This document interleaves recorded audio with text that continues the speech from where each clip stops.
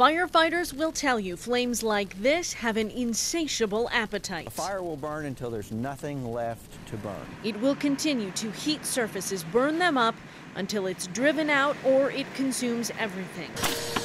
And it doesn't help that many homes just aren't built like they used to be. Everything in a house has gotten thinner and lighter and cheaper to build. Easier to burn. That's why we wanted to do this, a real-world test of fire-resistant paint to see if it really does delay the damage hungry flames can do. Up until now, this stuff was lumpy, expensive, toxic, foul-smelling, hard to apply. Tony Scott is one of the guys behind Contigo fire-resistant paint, one of several companies making the stuff. He says better technology has made the paint safer, easier to use. He showed us how it works. It's reflecting away the thermal energy, but then it's also creating this black, hard char coat so fire can't get to the fuel that it needs. After a good 5 minutes with the torch, scrape away the char and you can see there is still undamaged wood there. If we're talking untreated wood, yeah, you know, that's going to be flamed in like 3 seconds. But how would the paint hold up to much bigger flames, much more heat?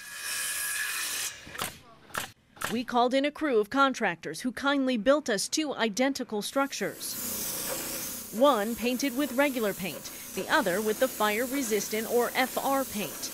Then the Charlotte Fire Department lit them up and supervised the burn. Start the clock.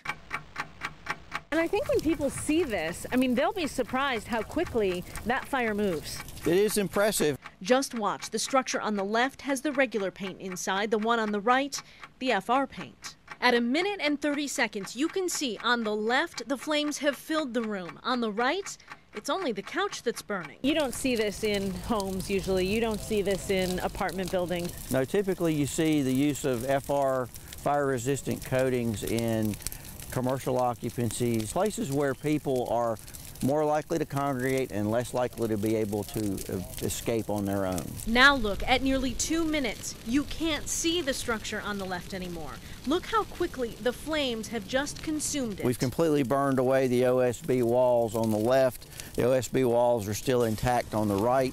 After about 12 minutes, it's done. Firefighters step in. But watch again. You can see there was still plenty of smoke on both sides, and smoke is usually what kills. This paint's not going to save your life. No, it's not going to save your life. It's going to buy you some time.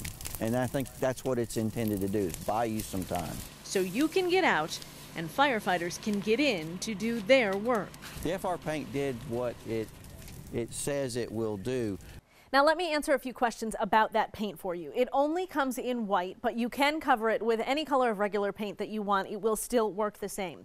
While it is not often used residentially, you can find it in many paint stores, but it's going to add a little bit of a cost to your paint job, maybe $50 to $70 a gallon. Shop around because there are different manufacturers. Finally, unlike a home sprinkler system, this paint isn't going to get you a discount on your insurance, but maybe after seeing our test, it will give you a little peace of mind.